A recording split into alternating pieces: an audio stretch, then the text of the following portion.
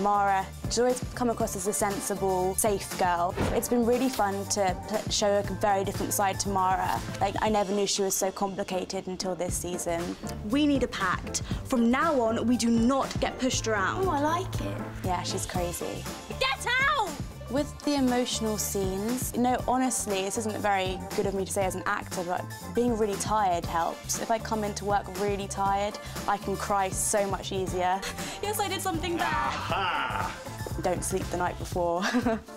Stage kissing actually isn't that embarrassing. With Bobby in season 1, that was my first ever stage kiss, so that was quite scary. Then from season 2 to now, it's not a problem at all. It's just a bit weird because they're more brotherly than romantic in any way. It's definitely been a roller coaster, the Mara and Jerome storyline. I have enjoyed it. There you guys are. I really enjoyed it because Mara has always been very dependent on boys, and now finally it's all about her and realising actually she doesn't need a boy. Want to know more about Tasie? Me too. Here are 5 things you didn't know about me. Tasie's full name is Anastasia Katya Breezy Danraj. Yep, and I actually chose the name Anastasia myself because when my mum was pregnant with me, she went through a list of baby names and I kicked on Anastasia. Tasie wrote and performed a song that features in a Hollywood film. Yes, I did.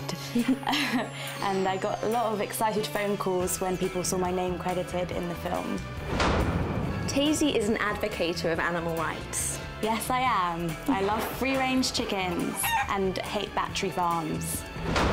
Tasie has 2 pet cats. One's called Carmen and one's called Willow. Yes, I do, but Willow actually isn't named after Louisa's character, Willow.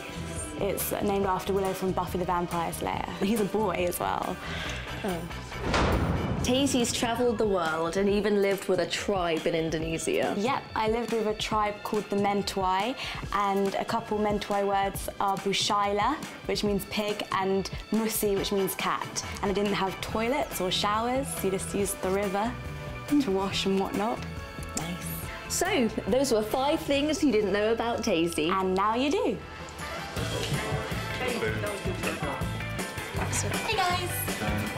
Oh, typical.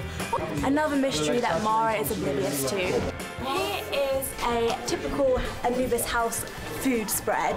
And here's my favourite cake, coffee. Bit of a Greek theme here. And Alfie's half-eaten cookie. Tasie. For the scene. Catch. Whee. It's not real, it's okay. Fake eggs. Okay, so it's time for the ultimate personality test.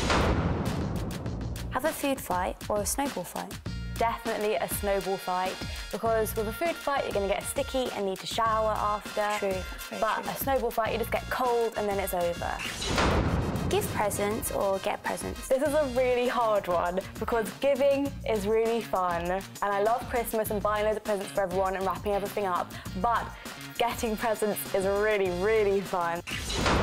Star in a movie or get a #1 record? Well, depending on how good the movie was, I'd definitely rather star in the movie, 100%. Have horns or a little tail? I would rather have a tail, because I can tuck it away nice.